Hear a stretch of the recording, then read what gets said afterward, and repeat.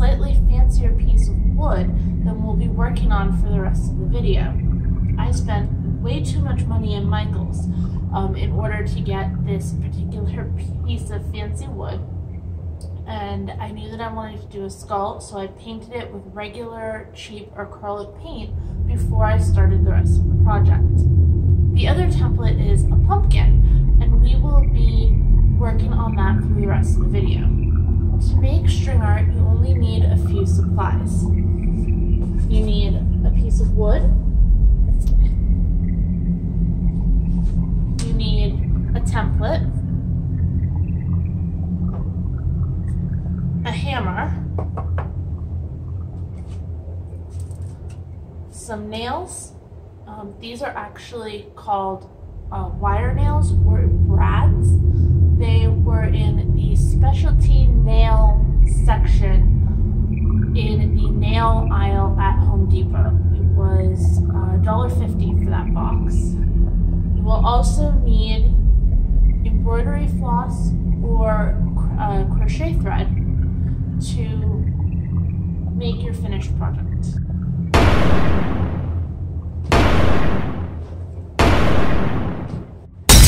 The first thing you have to do is choose your template. To make my sample piece, I did the skull template, and now we are going to do the jack-o'-lantern template. Now, the face that came on the jack-o'-lantern template is one that you can use, or if you'd like, you can make your own face. So all I'm going to do is cut down the middle.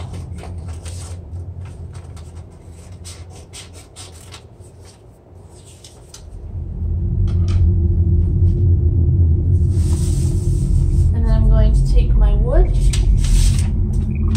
and position my template on top of it. Now, these particular pieces that are in kits are pretty much square. They're 7.5 by 8 inches. So it doesn't really matter overly much where you put your template or which way you position your template. Just to make it a little bit easier on myself, I'm going to throw some Scotch tape on here.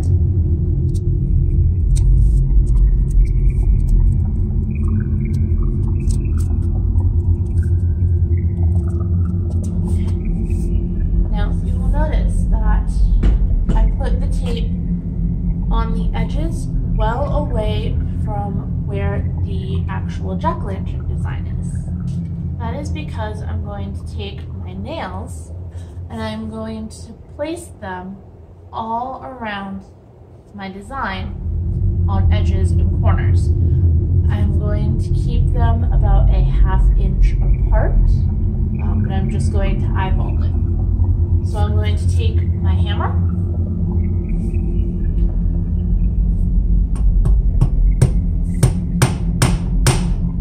and you will notice that I am not hammering all the way through the board. I'm leaving quite a bit of nail stuck up out of the wood, and this is so that I can have something to wrap my string around. How much nail you keep out of the wood is entirely up to you. I just recommend that you keep all pretty even and maybe only like 1/4 inch. I'm just going. Now, I did start on the very edge, but I recommend that you start in the middle and work your way out, because if you start on the edge, you will have nowhere to put your hand to hold the nail while you hammer. For those of you who have a clothespin, or if you have your clothespins from basket weaving, there is a trick where you can put your nail in a clothespin and then use the clothespin to hold the nail while you hammer.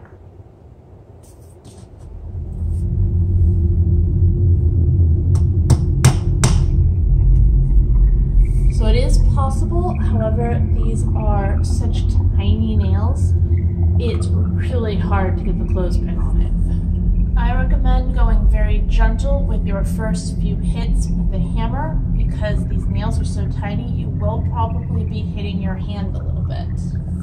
This is pine. It is a very soft wood, very easy to hammer or screw into. At the end, for most of the time that I was hammering, I was holding the head of the hammer instead of holding all the way back on the handle. This is because when you hold it all the way back on the handle, you can get a lot of strength, but I didn't need strength, I needed precision. So I held it up by the top so that I could get a lot of precision, and especially when I was hammering towards my own hands. Now that I've got all my nails, I just need to literally rip off my paper.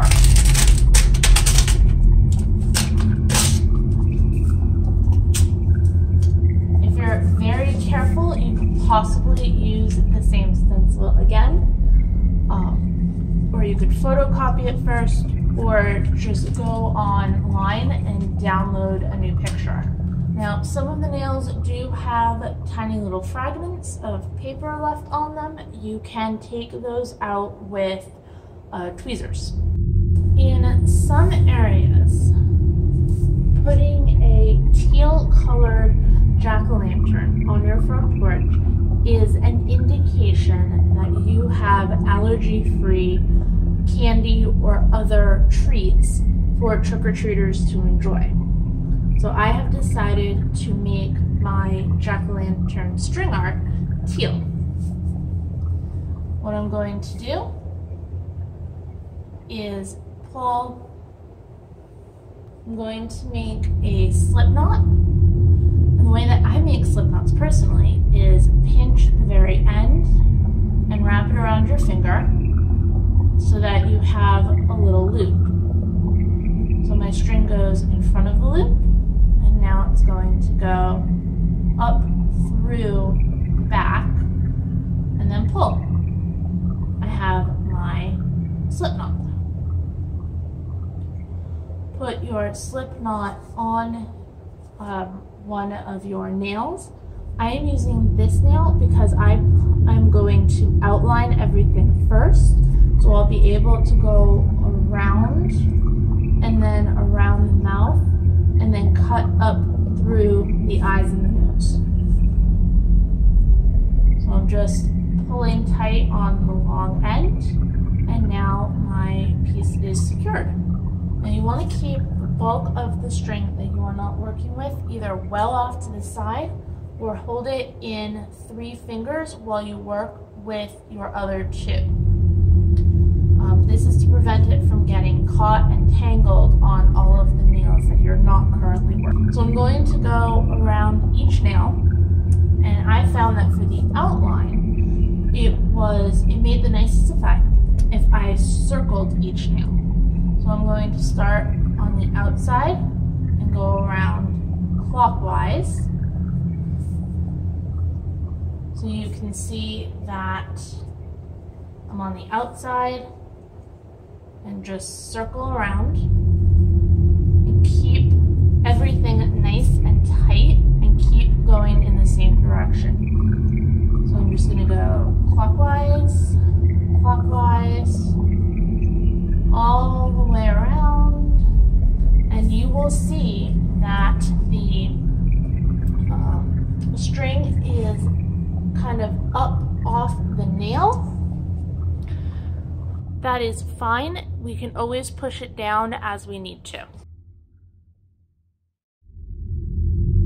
Alright, so I have made a bit of a circle, so I'm just going to pop the thread back behind the stem and just let it ride across these 2 nails to get it back to where I can keep going around the edge of my pumpkin.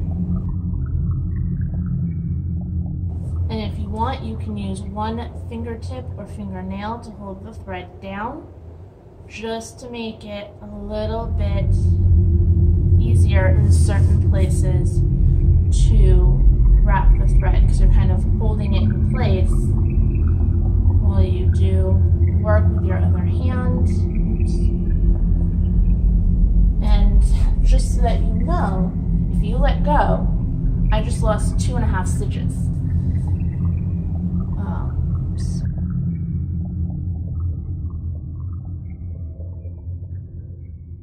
Alright, so now that I'm back at my beginning, I have my jack-o'-lantern fully outlined. I'm going to jump in and do my mouth.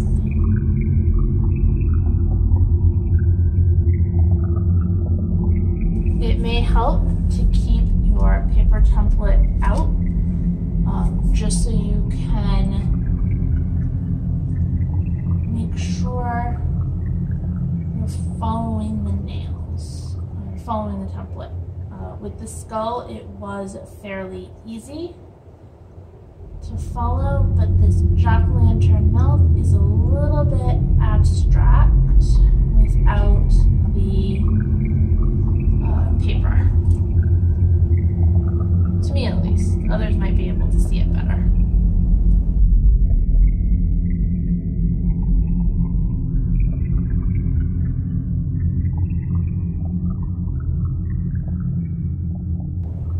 As I go from the mouth, I kind of curved up over the cheek to the eye. Now I'm going down to the nose.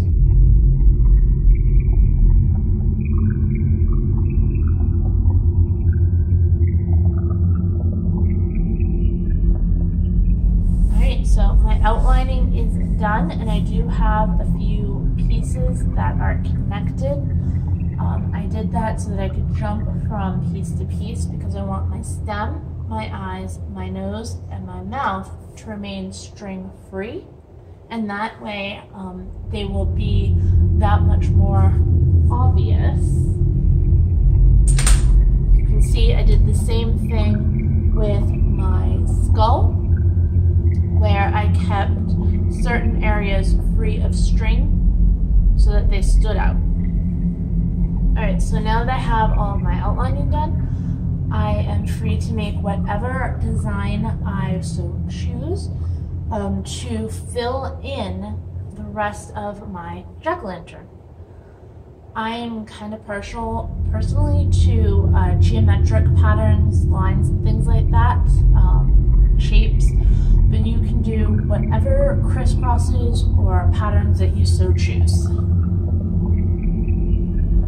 And all you have to do is to make your patterns, is you don't have to go all the way around anymore. You can just go part of the way, and then that'll point you towards the next thing, or the next nail that you are going to be wrapping around.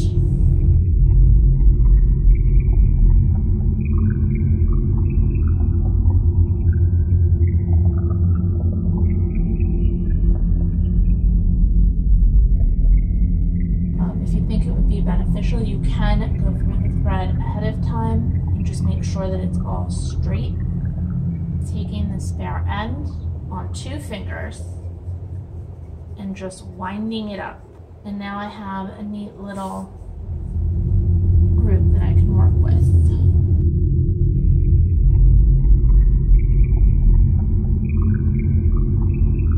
I'm going to make sure that this string goes around the outside, because again, I want this part to be free of strings.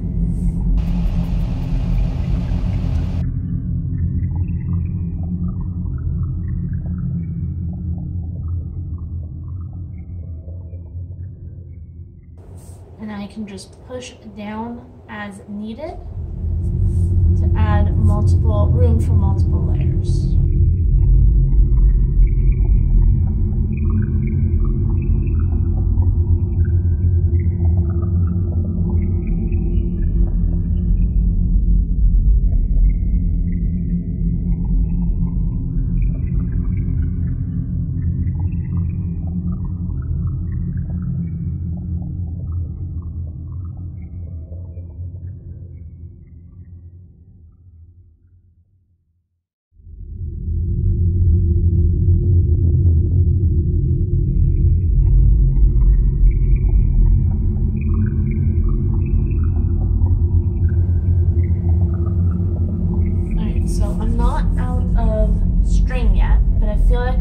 reached a good stopping point on my design. I'm kind of happy with the way everything's woven. Maybe a little bit more here.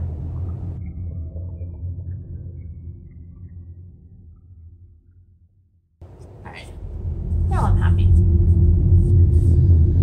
So even though I still have a little bit of string left, I am going to finish it off.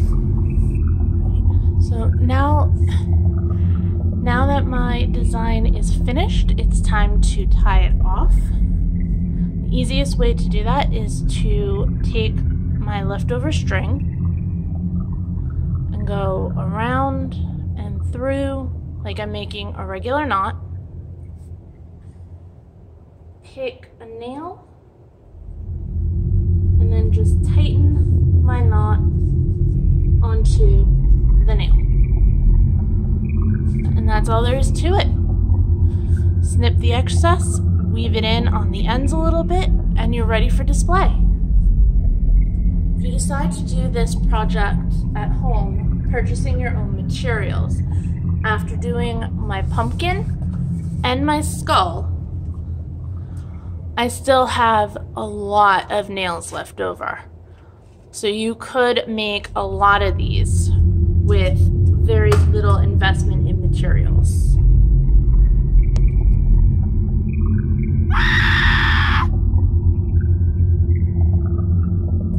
So I think what I'm going to do is I'm going to make another slip knot.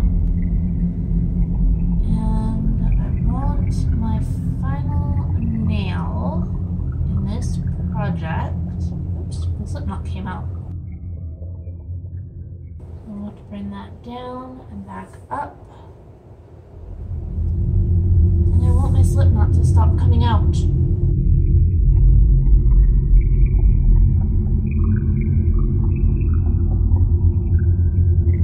I'm just going to work at my knot, which doesn't want to knot, so I'm just going to move it up one. This is not working. So because in this particular instance, I did finish up where my original end string was, so I am just going to do